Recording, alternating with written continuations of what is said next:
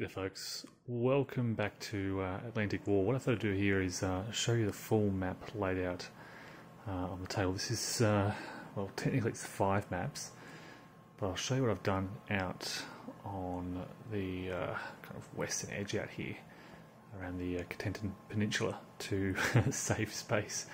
You can see how the maps have sort of followed up the edge. This is 5 maps.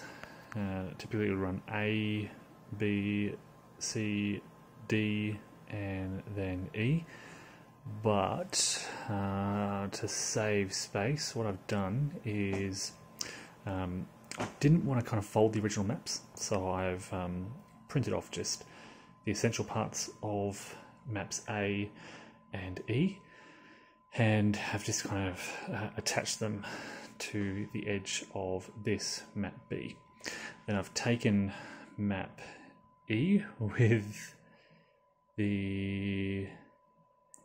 map A with the turn sequence of play, and I put that up here, and I've taken a bit of map E and put it under there with some this track's Mulberry results and so forth. So this is kind of my administrative area. Then, yeah, you can see the landing beaches. Utah, Omaha, Gold, Juneau, Sword.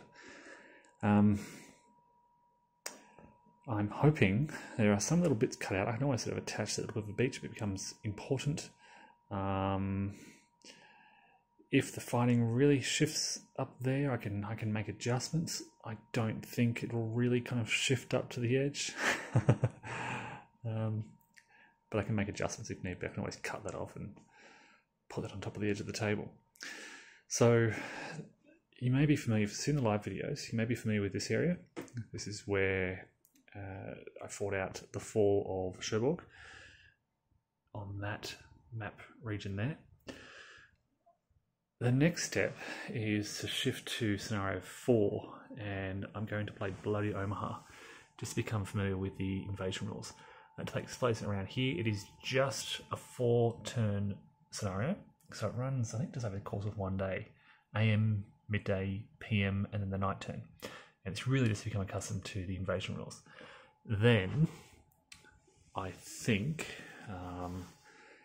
look, I'll read through the airborne rules, see how they go. I may do an airborne scenario. Otherwise, I'm really keen to move on to the full campaign and use all of these maps. So I'm really excited, having laid this all out. Got the plexi over the top. Yeah, really want to play that full campaign. So I'll be jumping into Bloody Omaha as soon as possible, and I'll do that through some live videos. So subscribe and stay tuned, and we'll see how Atlantic Wall develops.